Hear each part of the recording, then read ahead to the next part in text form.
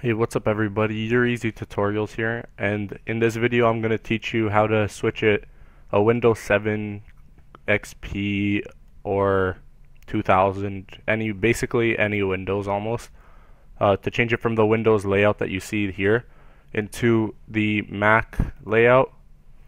And basically what you're going to want to do is to download this program called Mountain Lion Skin Pack 4.0, right? I'll leave the link for that in the description. Once you download it, just run it, click yes, and let this load. Basically, this will give it the skin pack for the Mac, and it actually looks pretty nice. And later on in the video, I'll teach you how to uninstall it if you want to, and etc., etc. So we're just gonna go next. I accept. And I'm gonna uncheck these because I don't want make sure to uncheck those if you don't want the toolbar and all that kind of stuff, you know. And then just install all of this. I've gone through it. Just install all of it.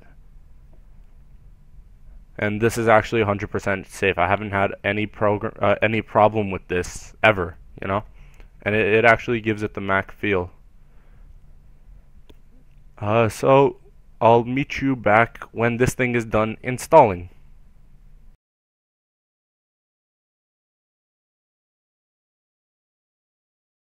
Okay, so now that this is done installing, you'll see that all your icons are gone.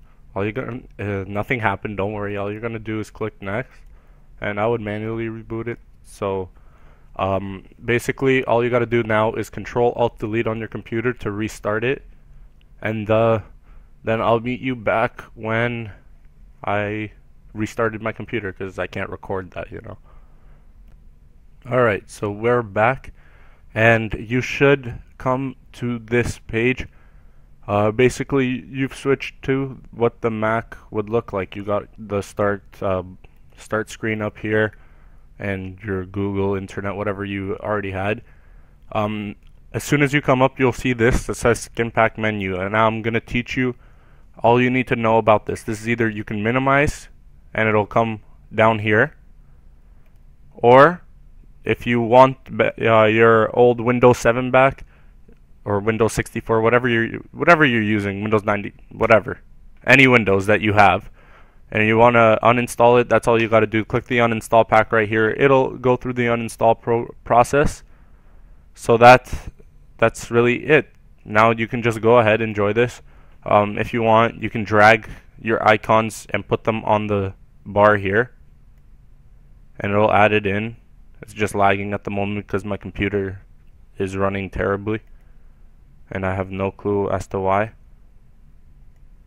But you get the idea. You can just drag these onto here.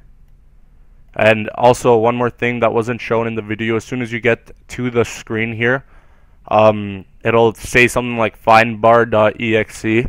All you gotta do in that is click yes to accept or whatever, run it, because that brings I actually switched to my desktop.